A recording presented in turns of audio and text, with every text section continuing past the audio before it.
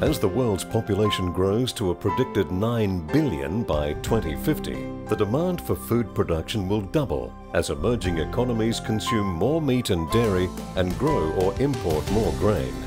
Today, it's 7 billion, and tomorrow, just 24 hours from now, the net world population will have gone up by 200,000 people.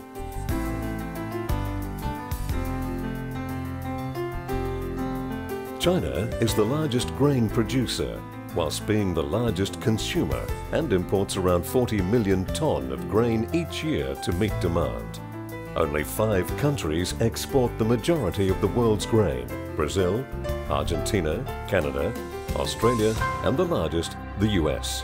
The United States has had a big boost in the last 15 years with the introduction of so-called glyphosate resistance transgenic GM crops. The massive adoption of crops that are glyphosate resistant, namely soybean, cotton, corn and canola, has made glyphosate the herbicide of choice for in-crop weed control. But what has happened is the Roundup Ready crops are just so good that in the US there's an over-reliance on them, which means an overuse of the precious herbicide glyphosate, which is often called Roundup. Most people know it as Roundup. Historically, agricultural production in Australia is quite different, but the risk of overusing glyphosate is similar. Australia is only 22 million people, but exports 20 million tonnes of grain annually, which feeds at least 100 million people. What happens on each Australian farm is important for world food production. Nearly all Australian farmers predominantly use glyphosate for knockdown weed control prior to crop emergence. And with the recent introduction of Roundup Ready canola and cotton, it is also applied through the cropping phase. Because of the high reliance and long-term usage of glyphosate in Australia, resistance has emerged in several weed species, most prominently in ryegrass.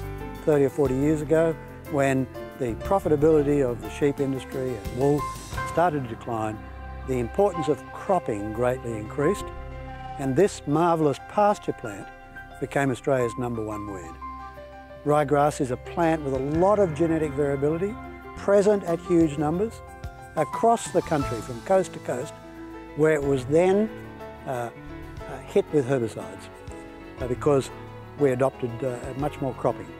And so we used the same herbicides, and ryegrass, huge numbers, a lot of genetic diversity, cross-pollinated, easily developed herbicide resistance, and that's why we have the problem that we do today. With the decline in the sheep industry, the cropping industry expanded, and the new no-tillage farming practices being adopted greatly contributed to increased crop vigour and greater crop yields. No-till is fantastic. It's definitely the biggest contributor to our crop productivity that's occurred in the past 20 years. But like all changes, it has some other effects. One is we've replaced the plough with a chemical for weed control. So we've increased our reliance on herbicides for weed control. By increasing our reliance on herbicides, we've increased our risk of herbicide-resistant weeds. So while we've adopted no-till, and we must continue to do so, we've got to be more sustainable about our weed control and our herbicide use. Farming systems are different across the world. However, to control the spread of herbicide-resistant weeds, it is critical to manage the weed seed bank. If the farmer can manage the weed seed set at harvest, the benefits are seen the following year in lower numbers of crop weeds. Low weed seed banks also provide options, encouraging good yields, whilst also maintaining the cropping phase. The weed seed bank is the seeds of all the weeds that are in the soil in the top 5-10 centimetres. We need to get those numbers low. Really good farmers have low weed seed banks. Too many farmers have high seed banks. If you get the weed numbers low, and there are many ways to do it, farmers with sheep and pasture and livestock can run the seed banks down. Continuous croppers can use hay phases, silage crops, whatever makes sense for an individual enterprise. Get the weed seed banks low, keep them low. Preventing weed seeds surviving in the seed bank, rotating crops, Utilising the double knot technique and rotating and using herbicides at full label rates will encourage the preservation of herbicides, most particularly glyphosate, the world's most important herbicide. I always say, with herbicides, when on a good thing, don't stick to it. If you're getting great weed control with glyphosate, change it.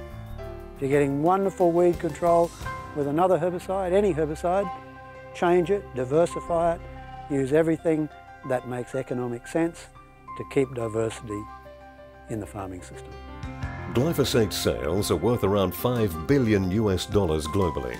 It remains one of the most widely used herbicides in cereal production, with global glyphosate sales at least 9 times higher than any other herbicide in 2009. Glyphosate is as important for world food production as penicillin is for human health. It is a 1 in 100-year chemical. It is a precious resource that we should conserve for future farmers, future harvests. It is simply almost irreplaceable.